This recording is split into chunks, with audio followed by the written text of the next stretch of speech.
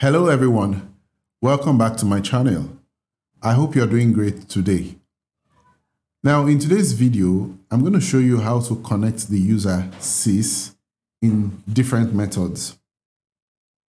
Remember, the user sys is a super user of the database. So I'm going to show you 3 different methods on how to connect the user sys. So let's start by opening a new terminal. You can either right click and open new terminal. In my own case, I already created a shortcut on the desktop. So I'll just go ahead and double click.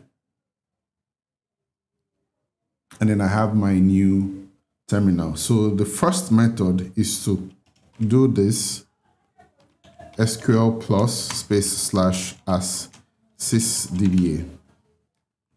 You can see the user sys is connected to an idle instance. But there's one striking thing about this type of connection.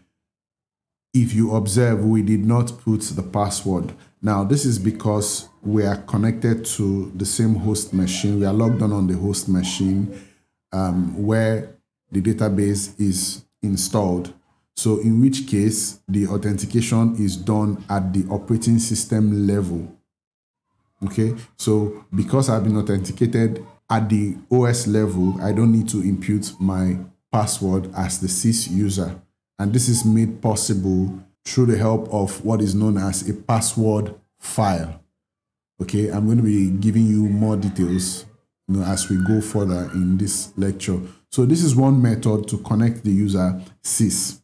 Okay, so the second method, the second way to connect the user sys is by typing connect, and then it will request for my username, of course, sys as sysdba, and then I'll type the password.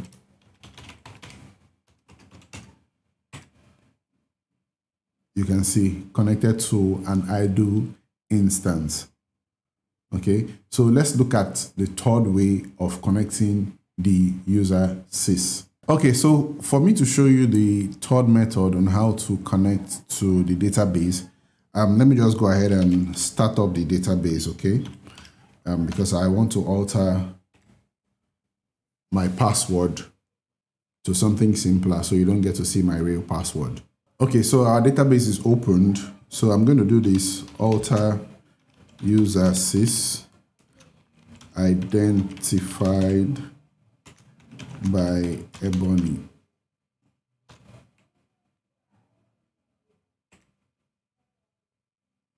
So user has been altered successfully. So let me try to connect.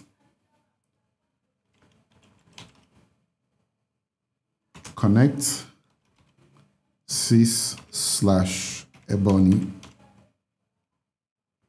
as sysdba.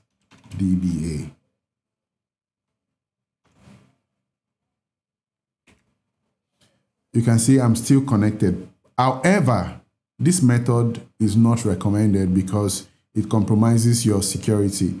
So you can use any other method to connect, but avoid using this last method to connect because your password is exposed and it's not good for your database security. Okay, so in my next video, I'm going to show you how to connect using the Easy Connect method.